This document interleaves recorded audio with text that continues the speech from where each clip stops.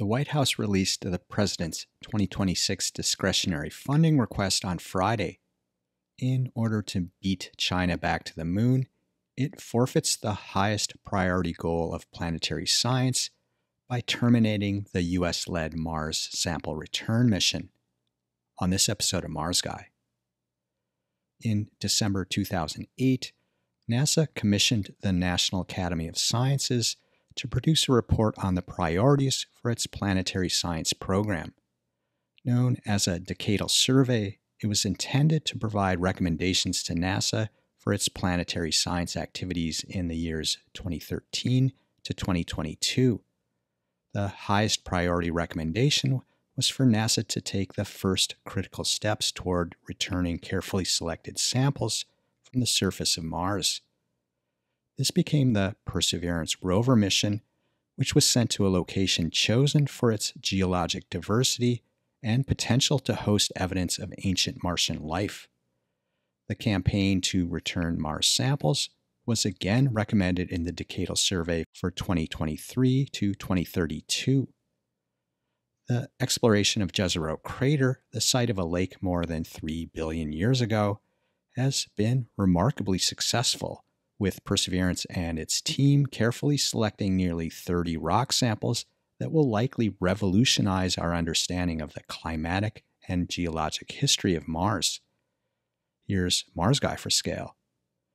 Even more profound is that some of the samples contain organic matter and chemical alteration that could be evidence for life. But unless these samples are returned to labs on Earth, this can't be proven one way or the other, and the revolution in planetary science will be stalled. Another consequence is that the toxicity of Martian dust, a very real possibility, will not be known before the eventual arrival of humans who will inevitably be exposed to this ubiquitous material.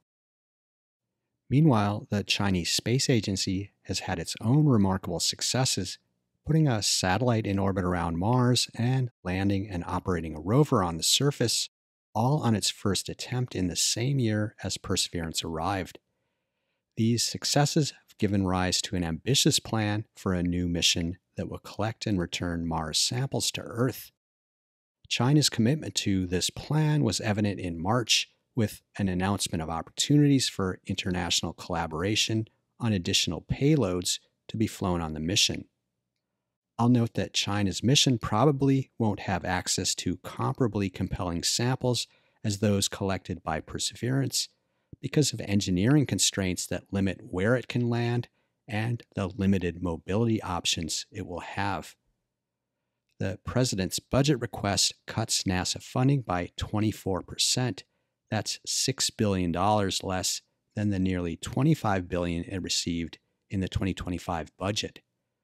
The largest cuts, more than $2 billion, come from the space science side of NASA, while preserving over $7 billion for lunar exploration and introducing $1 billion in new investments for Mars-focused programs.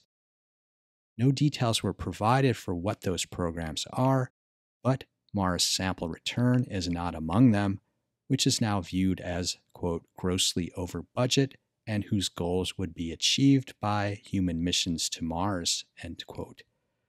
The additional statement that the samples would not be returned until the 2030s appears to suggest that human missions will come before that. Note, though, that there is nothing in the current Moon to Mars architecture, let alone in the President's budget, that would have humans on Mars in the 2030s.